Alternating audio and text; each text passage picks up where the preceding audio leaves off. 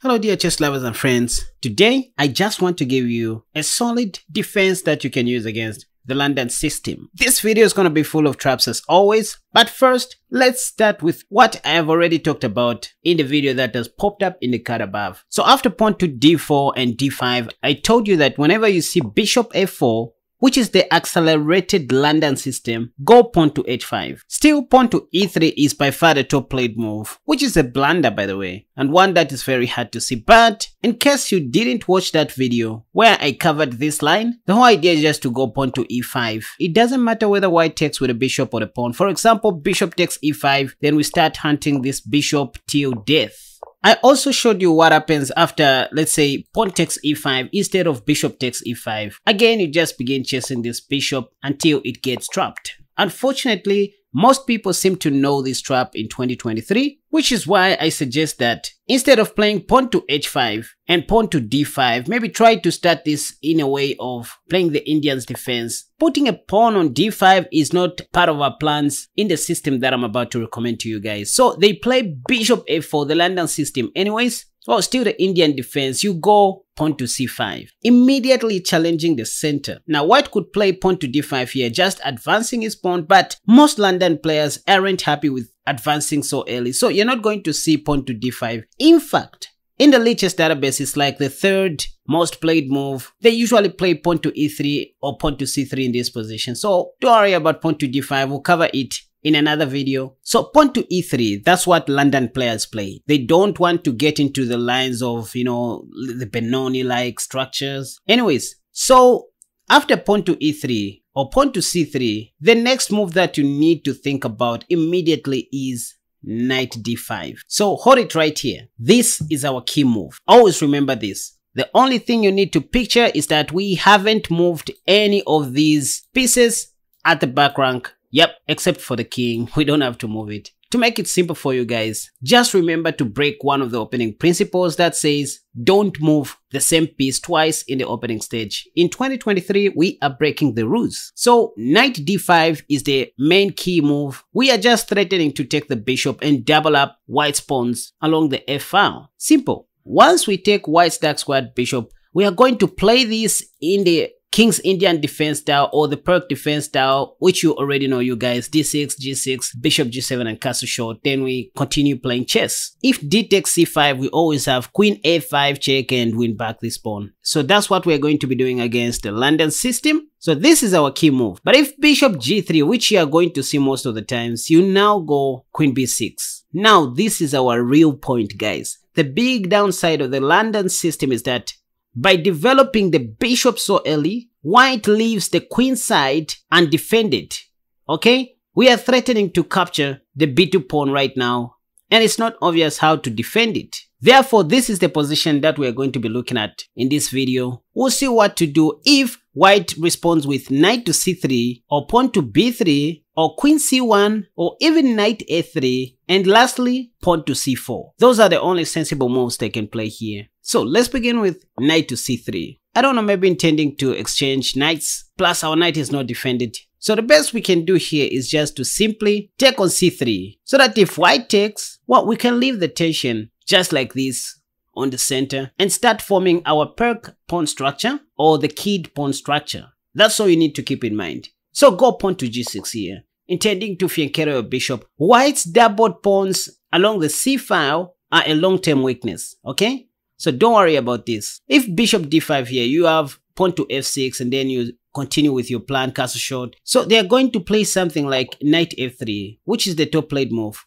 You go bishop g7, bishop e2, you castle short, and whenever you see pawn to h4, just go pawn to h5. You lock up this side of the board. Rook b1 attacking your queen. Don't make a mistake of playing queen c7. There's a bishop which is covering the c7 square. So go queen a5. That's where our queen belongs in case of rook b1. So we are attacking two pawns here and white is under pressure here. Not to mention that we are also pressurizing the d4 pawn. So this will be an easy game for you guys. Later on, pawn to d6 will come, knight c6. Let's look at something else. So instead of knight to c3, what if white plays queen c1, defending his b2 pawn?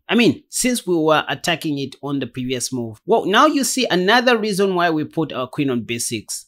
to put more pressure on the d4 square. So this move drops the d pawn. So c takes d4, e takes d4. And now we take this pawn for free. So one thing that you need to know in the plan that I'm showing you guys is that in most cases you're going to be a pawn up right in the opening stage, which is a good thing to happen. So if knight to f3 attacking our queen, we simply play queen c5. White does have some compensation for the pawn, quite alright. I mean, in the form of quick development, but with two center pawns, I would rather choose to be black here. The game may continue as follows. Bishop d3. Once the dust settles, that's when you now start forming your perk defense position or your keyed position, you know, bishop g7. If pawn to c3 covering the b2 square, you go pawn to d6. You are simply playing the open perk here, with white having a bad bishop on g3. E.g. rook e1, you just cast a shot.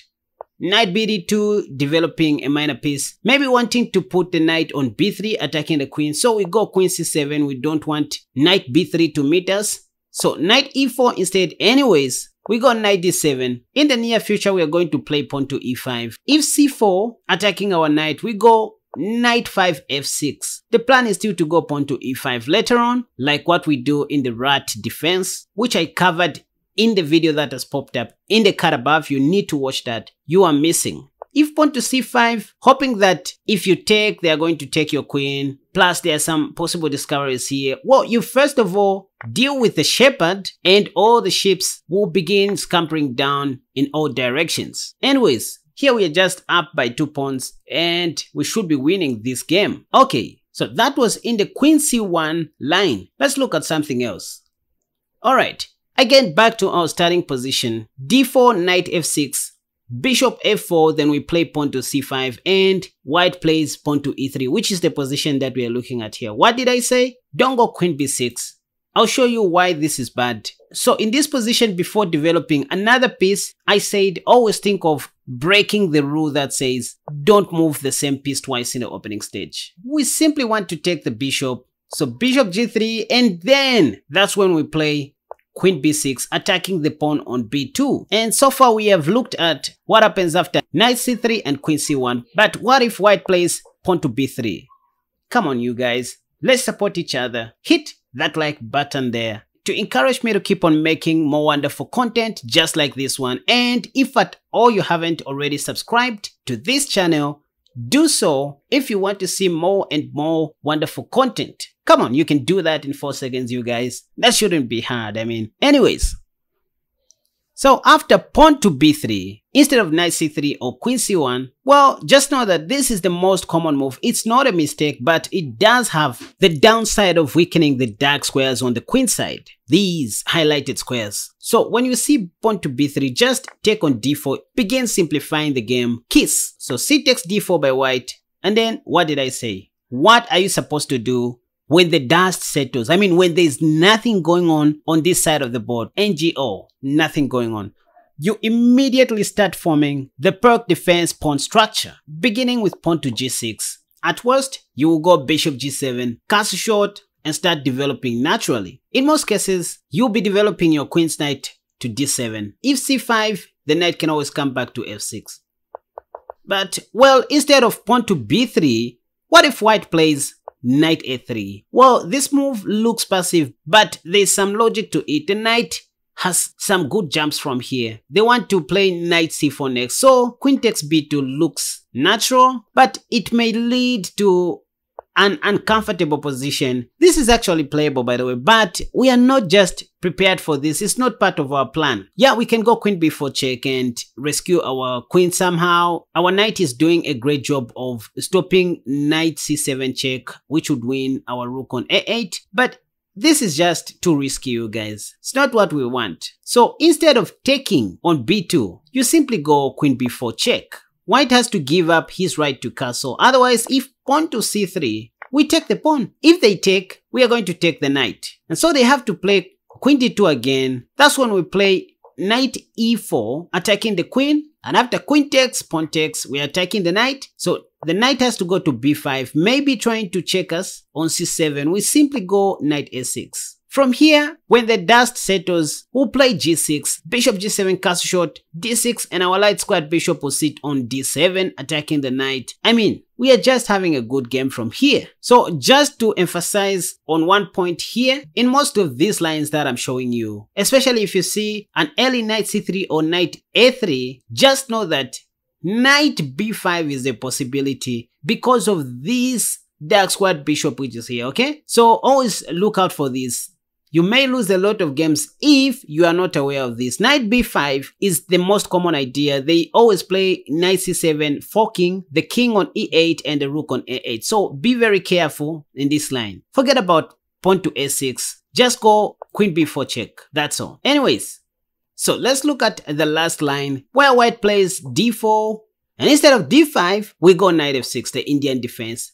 Bishop a4, the London system. By the way, this is not even yet the London system. It's still the Indian defense because it's unclear what white wants to do. So we go pawn to c5 anyways, and then pawn to e3. Then what do? Queen b6? No, we move the same piece twice before developing any other piece, hitting on the bishop. So bishop g3, and then we go queen b6. Now this time, instead of knight c3, queen c1, b3, or knight a3, white may play pawn to c4, counter-attacking our knight. This is actually a good move, but it wouldn't be most people's first thought, so it's quite rare. Don't even worry about this. Just go knight back to f6. Look, yes, queen takes b2 is still playable, but somehow dubious and unclear. Let me show you one disadvantage of this move. I'm not saying it's not playable. It's still playable, but once white plays c takes d5 and queen takes a1, you are going to play the rest of your opening and part of the middle game without the queen being involved. This queen is nearly trapped. It just takes 3 moves for white to win this queen, okay? Knight f3, knight d2, and knight b3, and your black queen is dead. So you need to be very careful. For example, knight a6 may be played here. Maybe you are planning to go knight b4, but bishop takes a6 solves everything. And let's say if b takes a6, now white plays knight f3, planning to castle shot, and maybe someday they'll go knight d2. If you play a passive move and put their knight on b3, let's say d6 right here, they'll just go knight d2. And there's nothing you can do to stop knight b3. I mean, if pawn to c4 will just take this pawn anyways and castle shot, the best you can do is to play rook b8, but still knight b3 comes and you are expected to give up a rook. Now material is like equal, but still your queen is still trapped. This is still playable, but just so unclear what you are doing right now. You can't even play your perk normally, so just avoid taking on b2 in most cases, unless if you have a clear way of bringing back your queen. Otherwise, just avoid it. Instead of queen takes b2, after pawn to c4 attacking your knight, just go knight f6, still attacking the b2 pawn anyway. So they have to play something like queen d2, I guess, or b3, I don't know. But if they play knight c3, a tricky move again, planning to play knight b5, this is when you can take on b2. That's okay now, because now you are attacking this knight. This time if knight b5, this is a mistake by white. Why? We always have knight a6 for starters, but we can go queen b4 check, and in between move, if queen d2, we take away white's right to castle, king takes, and then we go knight e4 check and grab that bishop, the dark squared bishop, plus attacking the poor rook on h1. So they have to take this knight, and then we go knight a6. In this endgame, white doesn't really have any compensation for the pawn. So that's why I told you that in most of these lines, we are always going to be a pawn up. Okay, so before I end this video, let me just show you what not to play in the opening. So after pawn to d4, you go knight f6, and then bishop a4, you play c5, pawn to e3. Don't play queen b6 before playing knight d5. That's the rule here. If you play queen b6 right away, thinking you are attacking the b2 pawn, well, white can now play knight c3 here. This is a good move. A very common idea in the London system. The idea is that if you take this poisoned pawn somehow, then white plays knight b5. Our queen is sort of trapped and white is threatening a knight fork on c7.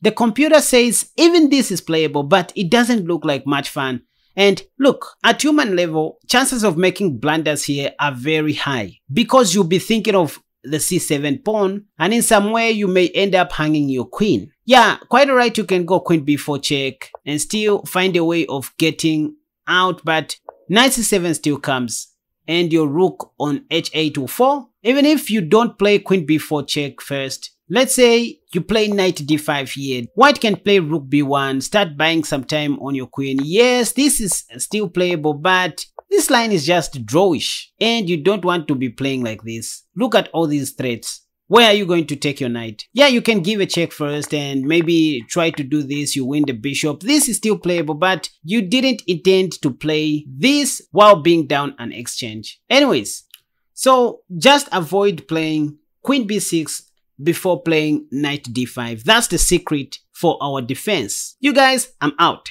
Thanks and wish you all the best in your games.